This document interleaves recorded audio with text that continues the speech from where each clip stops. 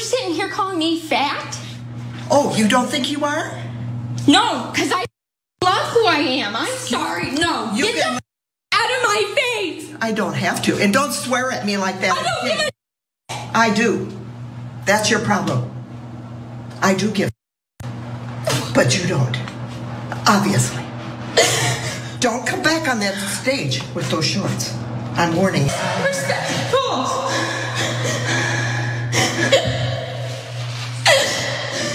She called me fat. She called me fat.